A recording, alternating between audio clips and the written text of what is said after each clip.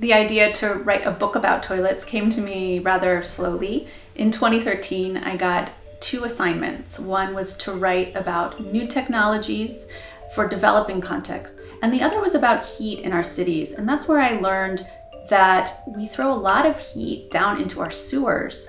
And after a while, I realized that there was so much material that it really deserved a book. So one place I traveled was the city of Cap-Haïtien in Haiti. It's the 2nd largest city after Port-au-Prince.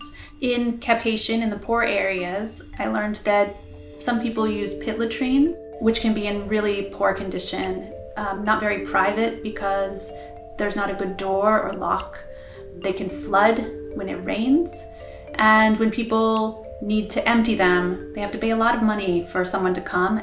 Another option for people who have no toilet at all is known as flying toilets, and that's people using plastic bags that then they fling away.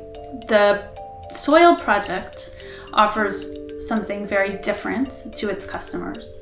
A toilet that they can put into their homes, into a place that's private, and if it floods, they can lift up the toilet and put it on a table, for example, so that it's always available to them. Workers come and collect the container and drive it to a central processing facility. There, over several months, they turn it into compost. I like to think of our toilets as a paradox. On the one hand, they are kind of modern miracles that safely take away our pee and our poop.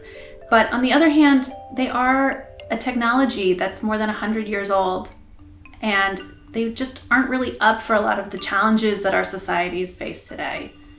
We can, and we should, ask more of our toilets. But that's going to mean letting go of the fixed notion of the toilet that we've inherited from the past, broadening our definition of sanitation, and making room for toilets to evolve.